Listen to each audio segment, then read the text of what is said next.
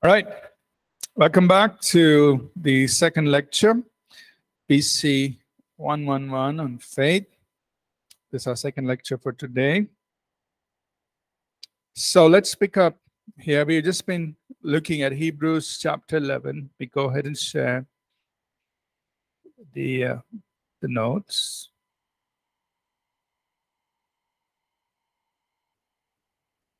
So Hebrews chapter 11 is pointing us to people in the Old Testament. And says, look at all these people. And it doesn't give us a full list.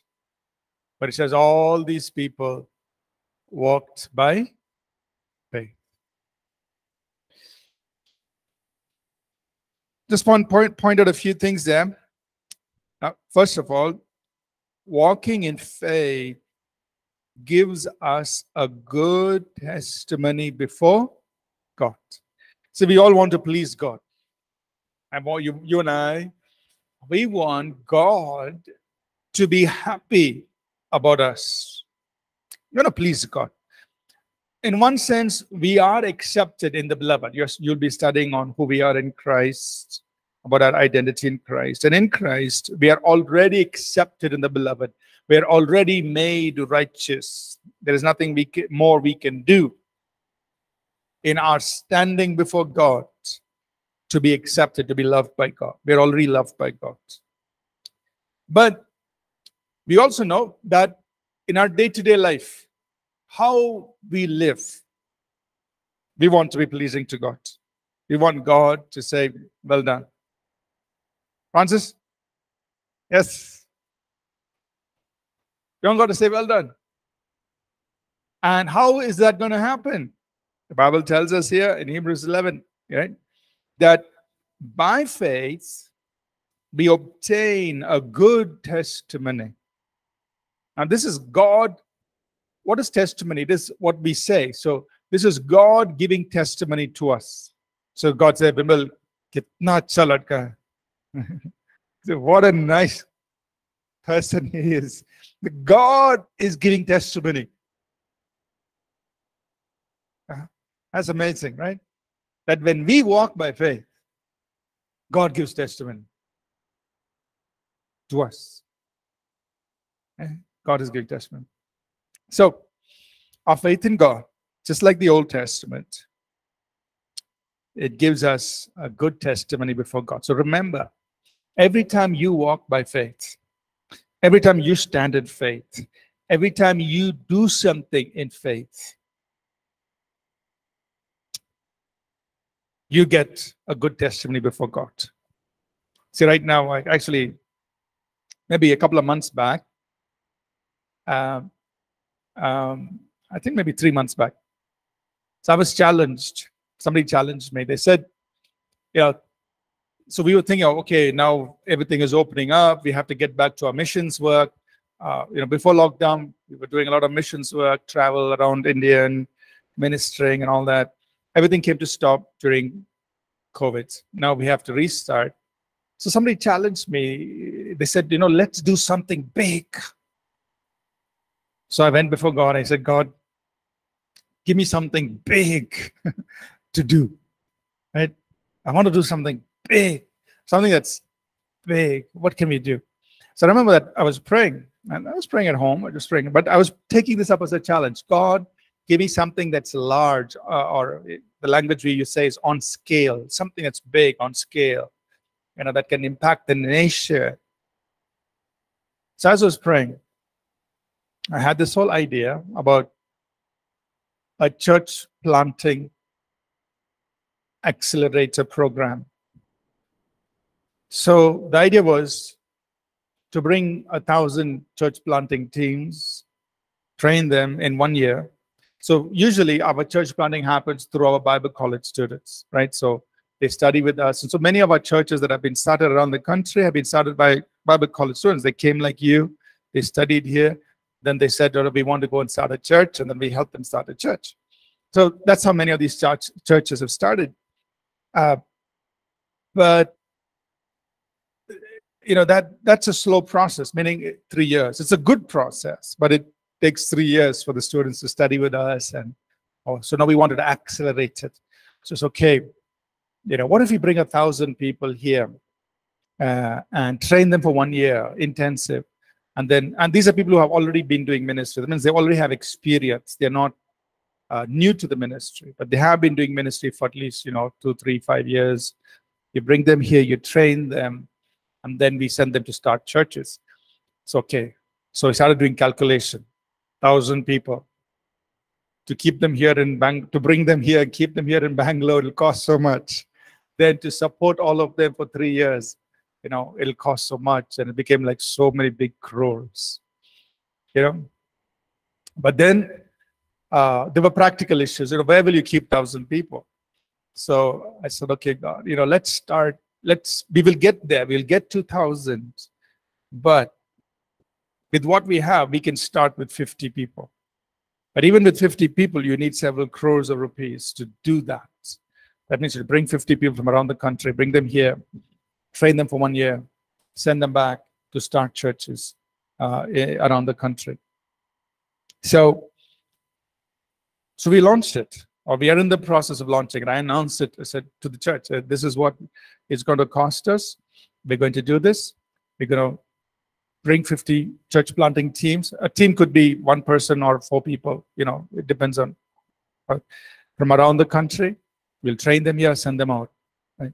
So, but it's going to cost so much. If you do the calculation and think about it, what the cost is, it'll cost us so much. Do we have that money already? No. But then what do? You step out. Right? So you step out and say, God, I'm willing to do this. My goal is to train 1,000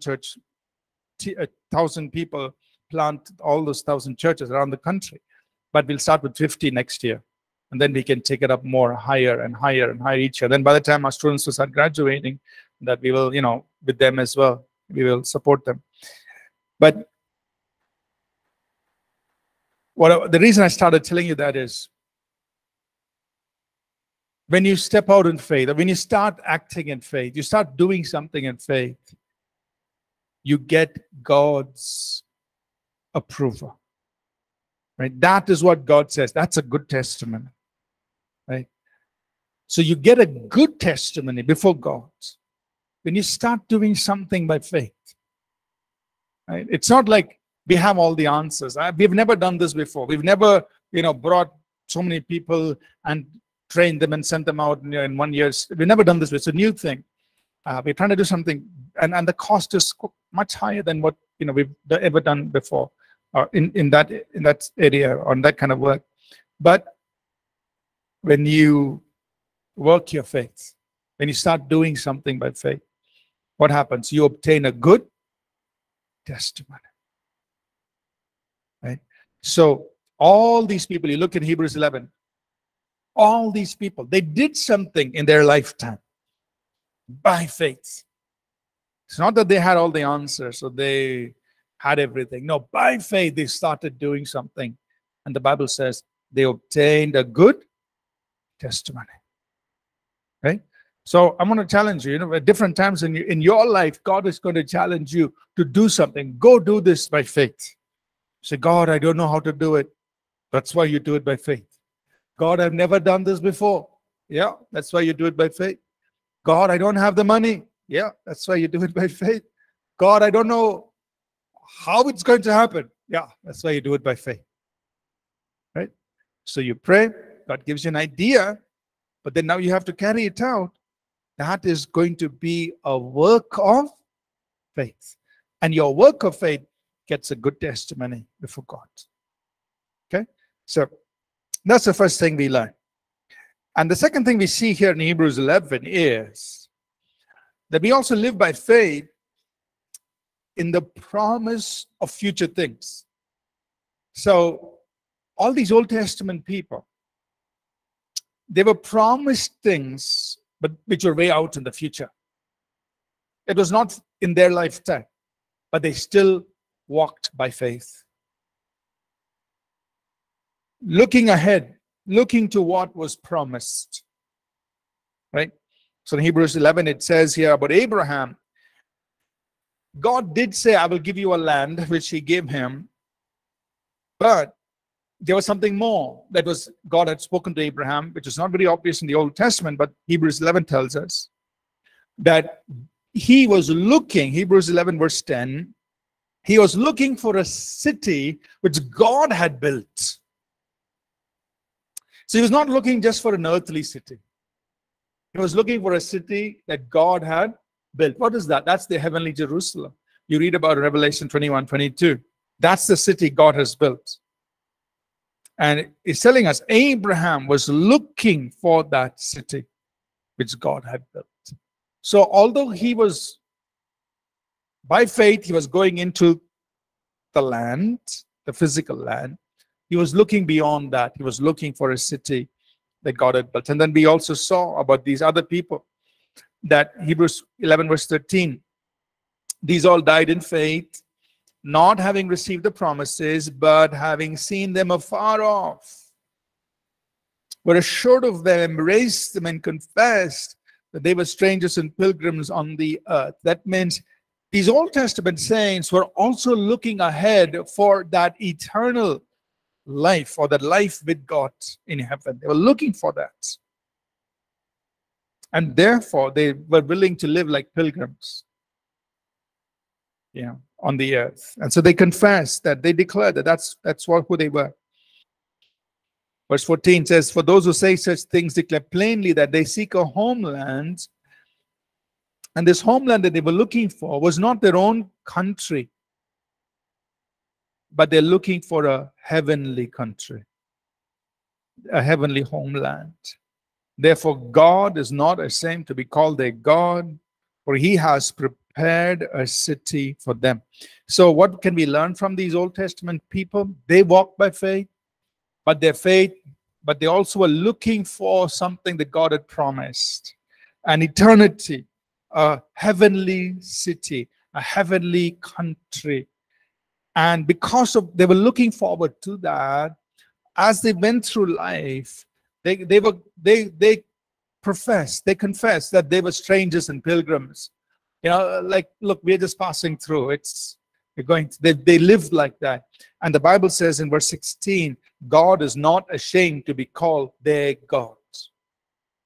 He's not ashamed to be called their God.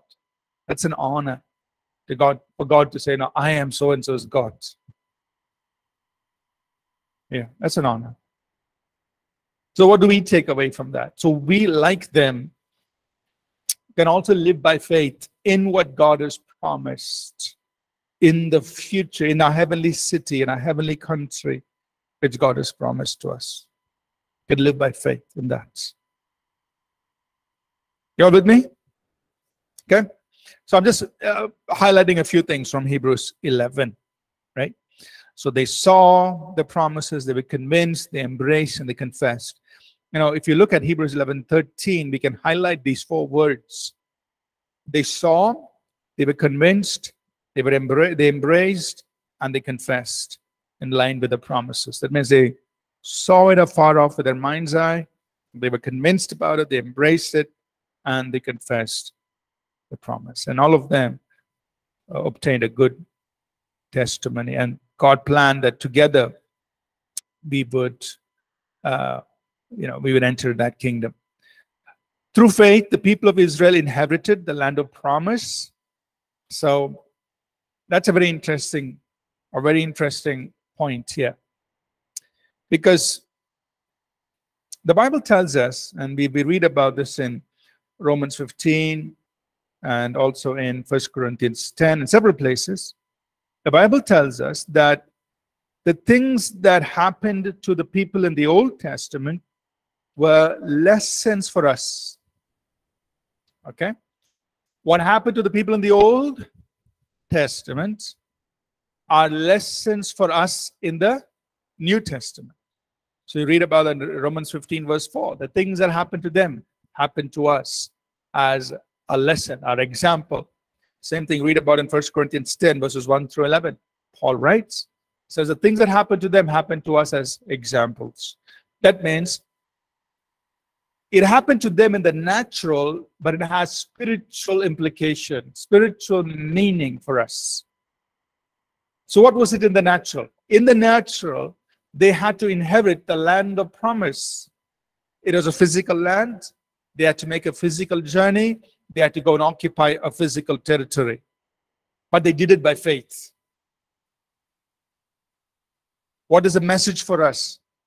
That for us to occupy what God wants us to have today, we also occupy by faith. We conquer our giants by faith. We conquer those cities by faith in God.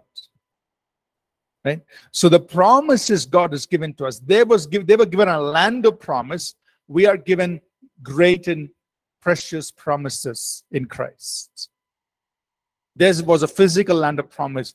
Our land of promise, our inheritance is a spiritual inheritance. And of course, it does impact our everyday life. And it also affects our everyday life.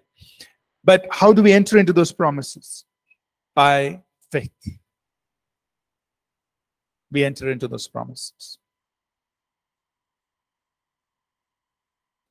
Got it?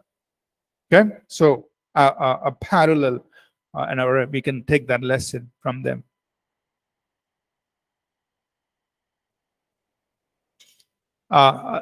David, he was a shepherd, but he killed Goliath. Goliath was a trained warrior. How did he do it? By faith. Right? Through faith in God. David, a shepherd, killed the giant Goliath. And so we can learn that as well. Okay? So from the Old Testament, there are great examples of faith. But what we want to do is focus in on Abraham and look at his walk of faith and learn from his walk of faith. The reason is because the Bible points, the New Testament points us to Abraham and says he is the father of faith. Walk in the steps of the faith of Abraham.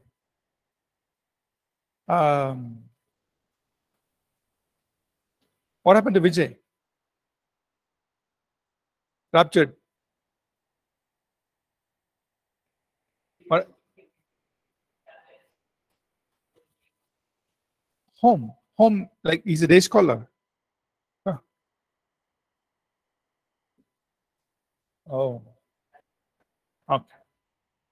Oh, so I suddenly saw him missing. So what happened? All right. All right, back now to chapter 6. So in Romans 4:11, let's read Romans chapter 4, verse 11. So come to Abraham.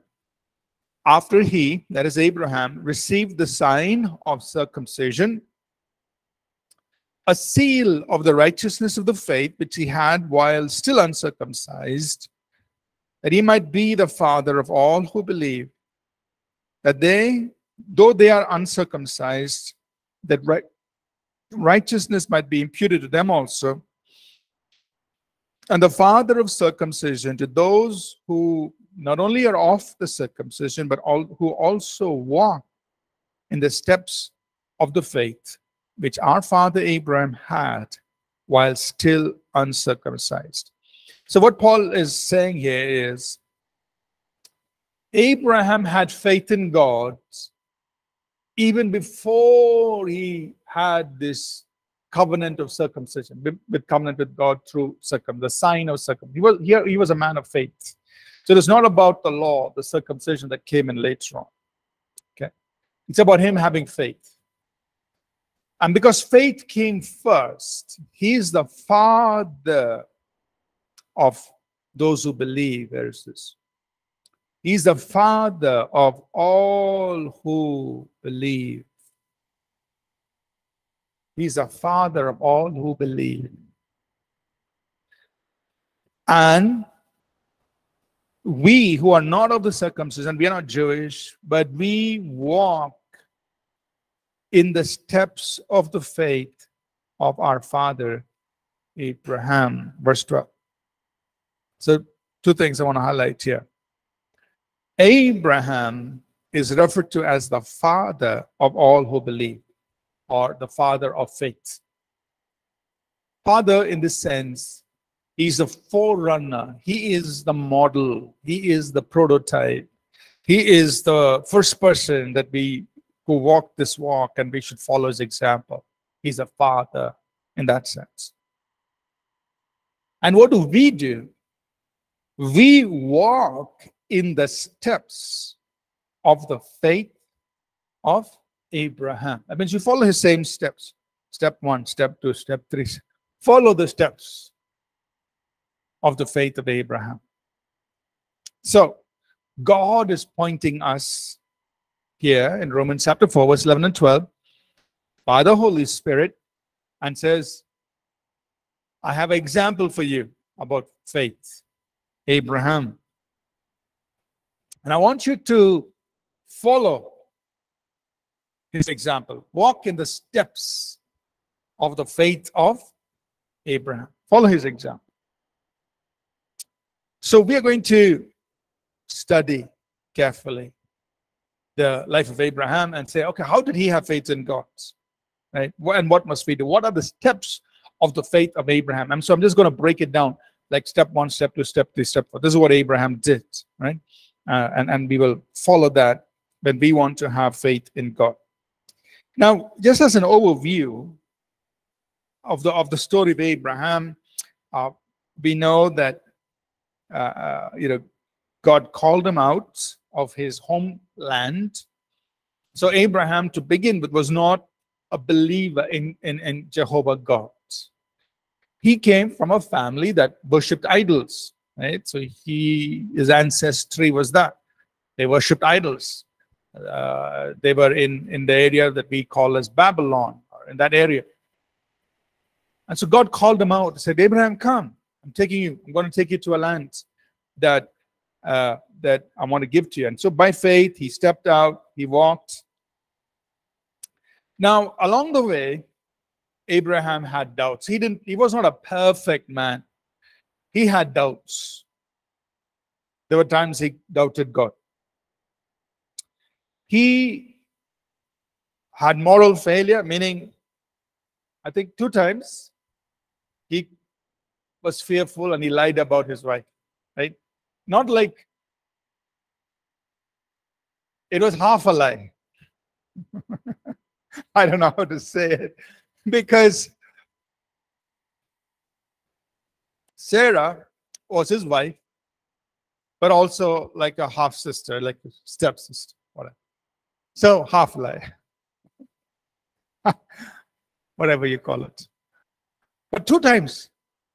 Is she your wife? No, she's not my wife, she's my sister.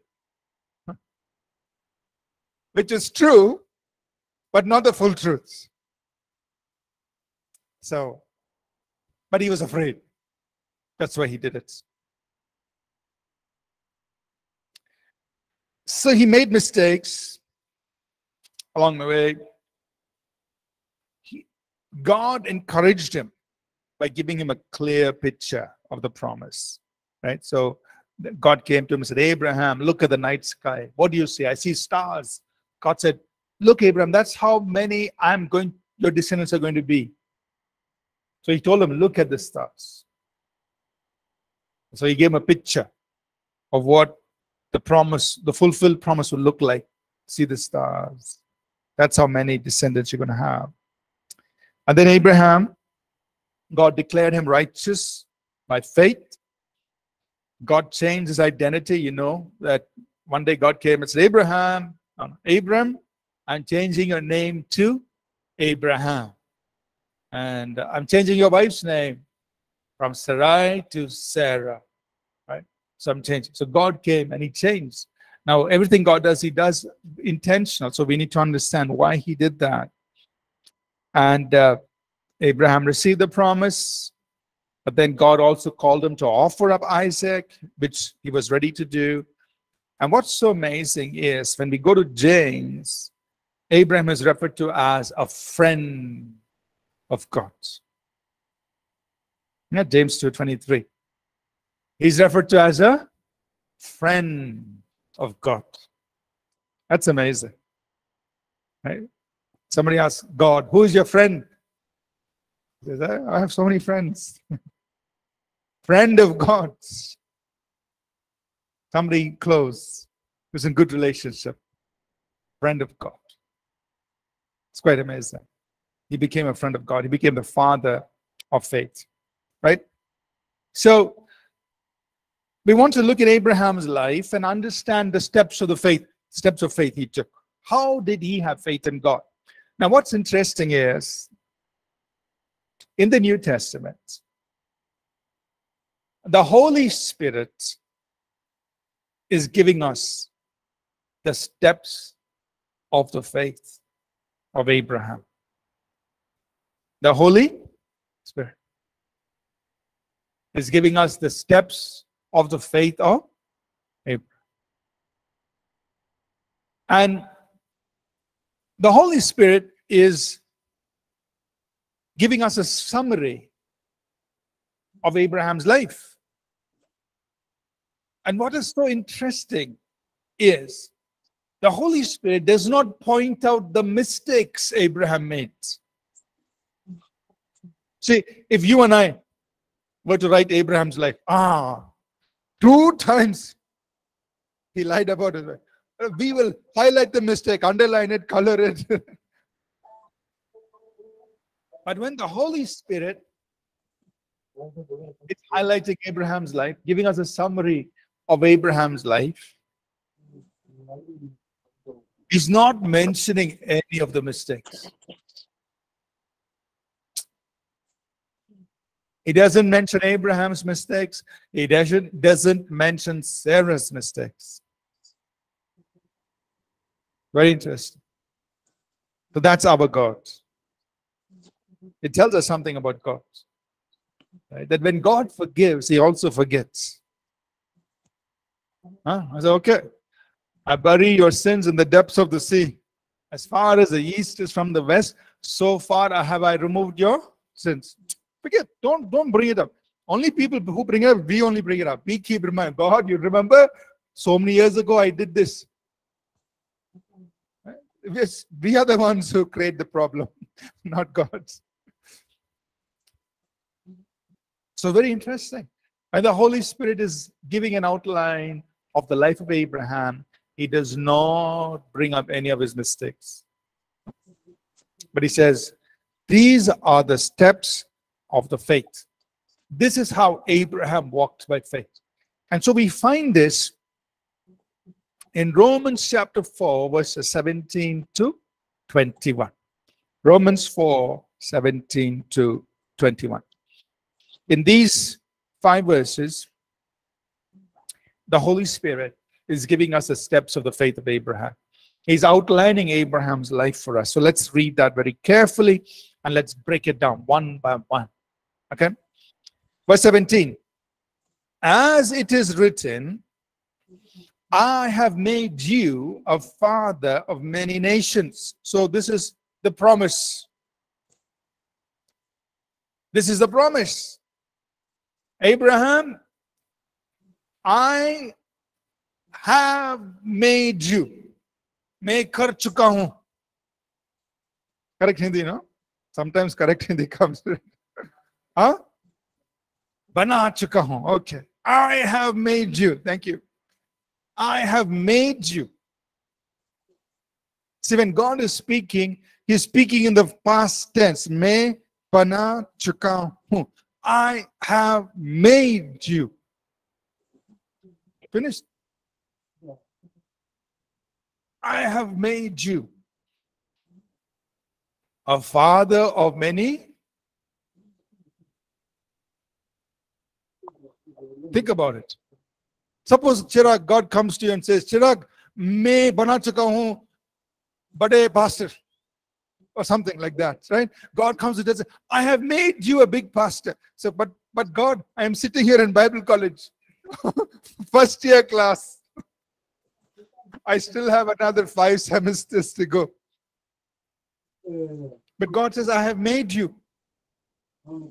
I've already made you.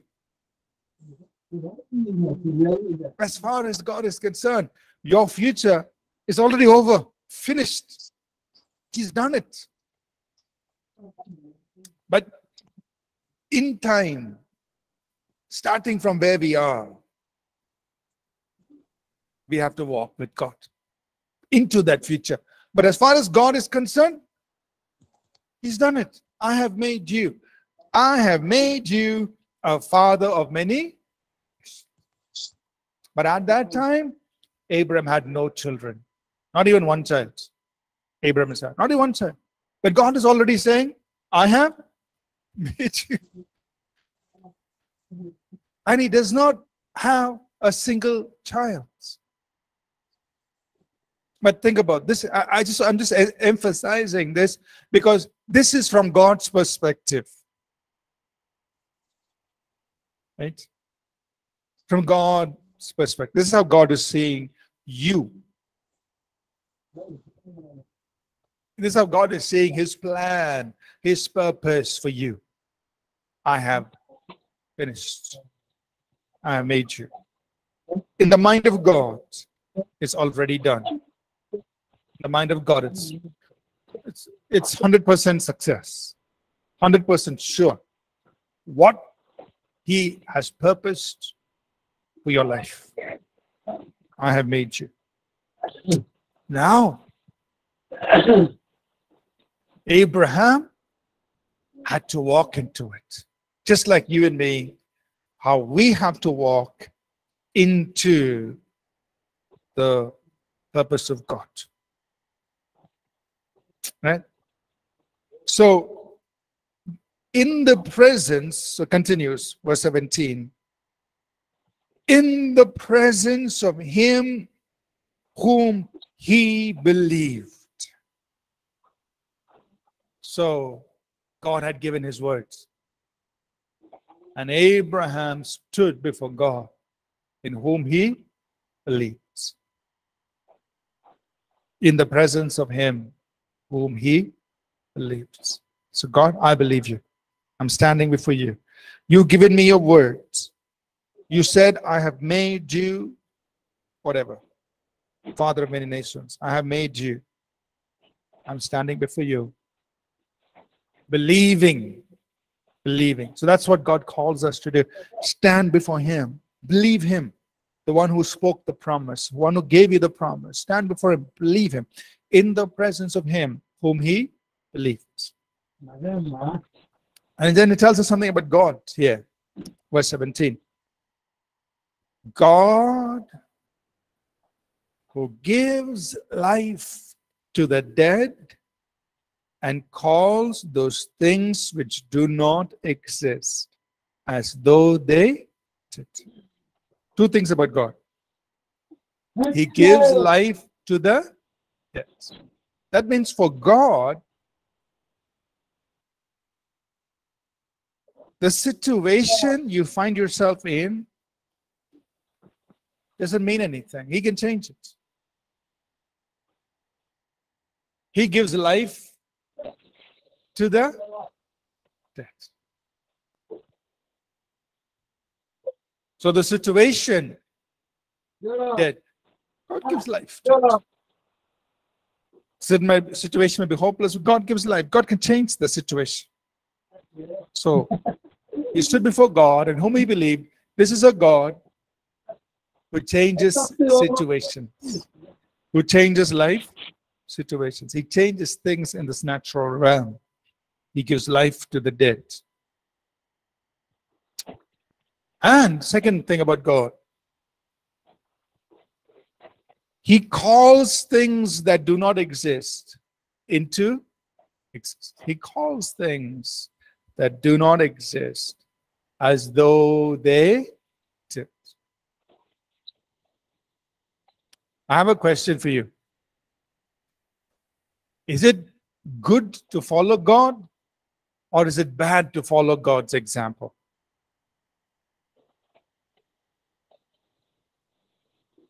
Is it okay to follow God, to be an imitator of God, or you should not imitate God? Trick question. Answer simple. We have to imitate God. Follow God. God calls things that do not exist as though they did. So imitate God. Call things that do not exist as though they did. Example, right now, if my body is not all right, I'll say example, if my body is sick, what doesn't exist? Healing. So I call healing. I say I declare my body healed in the name of Jesus. So I'm calling something that doesn't exist as though it did. So I say, I declare my body healed. I declare my body strong. I declare my body well. I declare my body whole. So I call things that don't exist as though they did. Same thing with money, or same thing with situations, same thing, whatever, in our life situation. If it's dead, we declare life to it. And things that don't exist, you call it in. Call things that don't exist as though they did. You're following God's example. Okay? So, this is Abraham. Verse 17 says, God gave him a promise. The promise was in the past tense. So I have made you the father of many nations. What did he do? He believed. He stood before God. He believed. And he recognized two things about God. That the God in whom I believe can change my natural situation. Because he's the God who gives life to the dead. And the God in whom I believe, he calls things that don't exist as though they did. So that's the God I believe in. And if I'm going to walk with God, I have to be in agreement with God. Right? Amos chapter 3, verse 3. Can two walk together unless they are in agreement? So if you're going to walk with God, you have to be in agreement with God. So God is calling things that don't exist as though they did. We also do the same thing. Call things that don't exist as though they did. You speak the words of faith. We'll see more about that later. Verse 18. So here are the steps of the faith. Verse 18. Who contrary to hope, in hope believed. I'll read all the verses, then we'll break it down. Who contrary to hope, in hope believed, so that he became the father of many nations. According to what was spoken, so shall your descendants be. And being not weak in faith, he did not consider his own body already dead, since he was about 100 years old, and the deadness of Sarah's womb. He did not waver at the promise of God through unbelief, but was strengthened in faith, giving glory to God, and being fully convinced that what he had promised, he was also able to perform. So the Holy Spirit is telling us, this is how Abraham had faith in God. Holy Spirit is explaining. This is how Abraham had faith in God. So follow the steps of the faith of Abraham. You all with me? Follow the steps of the faith. So we're going to break this down of the steps of the faith of Abraham. I'll just go over it as an overview today, and we'll pick this up next week. So I'll just run through the steps of the faith of Abraham. Number one, Abraham believed God. It says in hope he believed. We will examine all of these things. Abraham believed God. Against all hope, in hope, he still believed. That means he believed and there was no reason for hope. Number three, he was not weak in faith and didn't look at the circumstances. Number four, he did not waver at the promise of God through unbelief. Number five, he was strengthened in faith, giving glory to God. Number five, he was fully convinced. Number six, sorry. He was fully convinced that what God had promised, he will perform. So break it down. You can find these 6 steps. And we'll get into each of these, okay? On how we can apply this in our lives. So I'm going to stop here for today. We will pray and we will close. I know we still have 10 more minutes. We'll just take a few moments to pray and we'll close. Okay. So we're going to, next week, we'll come back to Romans chapter 4, verses 17 to 21. And then we will talk about the steps of the faith of Abraham. Any questions? Yes. 2 questions. Ask both, please. Yes.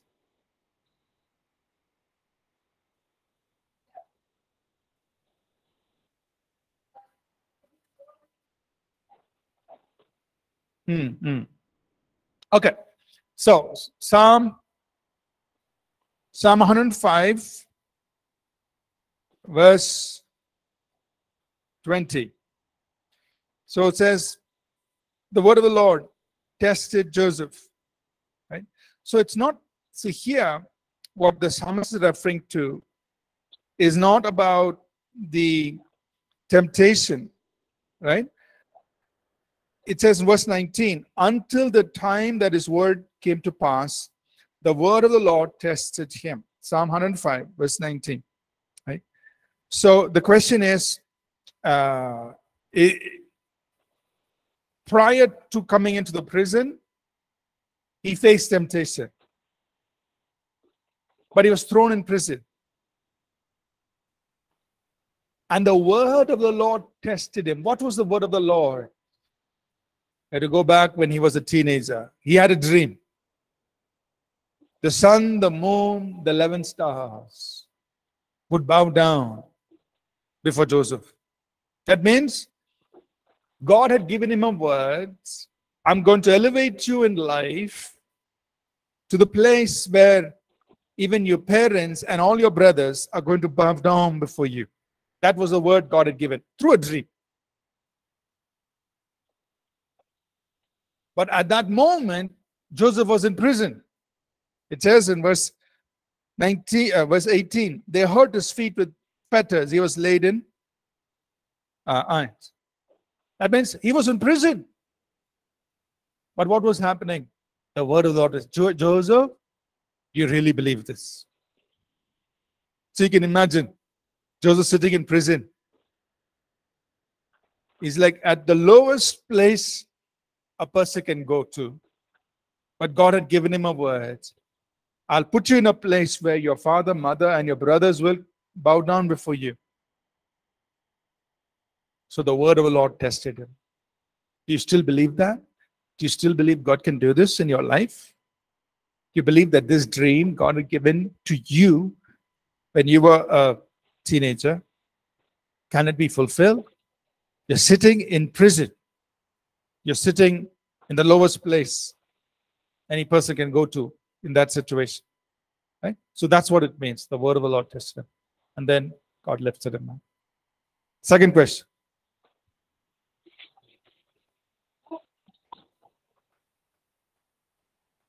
Okay. That's an interesting question. How did Abraham, or for that matter, even people in the Old Testament, especially the prophets and so on, how did they hear from God? We don't know for sure. But when you look at the Hebrew words, especially in the context of the prophet,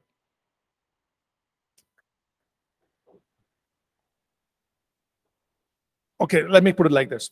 There are three possible ways. One is there was the audible voice of God. And we see examples of that in Samuel. Right? God called him, Samuel, Samuel. He runs to Eli. Eli, are you calling me? So, no. Right? So that was an audible voice. But we also see, and I think a good example of this, a good illustration of this is Numbers 23, when Balaam is having his experience. Now, we know that Balaam went into error. Okay? So the New Testament points to him as a false prophet.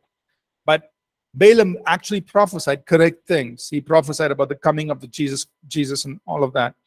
And in his prophetic experience, he explains this. He says, my eyes were opened.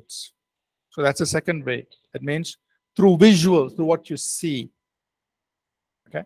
You also read about this in Numbers chapter 12, verse 3, when God says, when I when I speak to a prophet, Moses is unlike other prophets. I speak to him face to face. But when I speak to a prophet, I speak through visions. I speak to dreams. That means the second way is through visuals, to what you see, whether you see it in a dream or in a vision or in an open vision. So that's the second.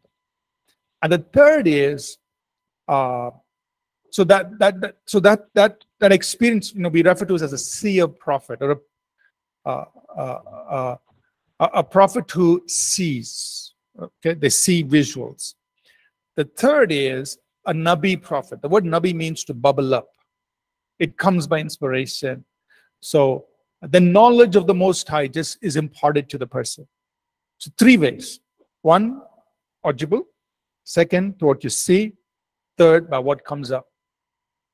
So Abraham or the other people who heard from God, it doesn't mean that every time it says the word of the Lord came to me, it doesn't mean it came in an audible voice.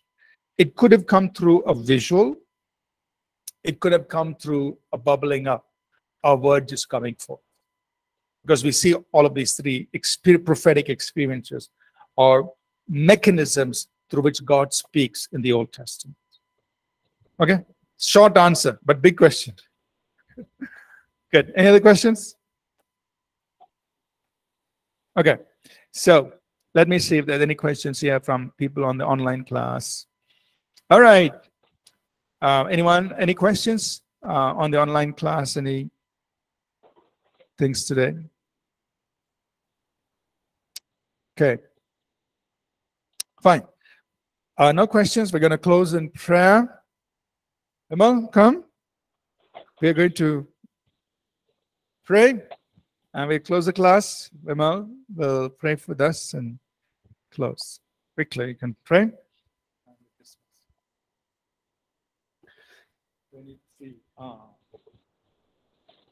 Thank you, Lord. We come near to you, Lord Jesus. We pray, Lord Jesus, bless us with your wisdom and knowledge, Lord Jesus. Today we learn about Abraham's faith, Lord Jesus. Help us to be like Abraham, Lord Jesus. Lord Jesus, we have little faith. Lord Jesus, make our faith like the faith of Abraham is great on you, Lord Jesus.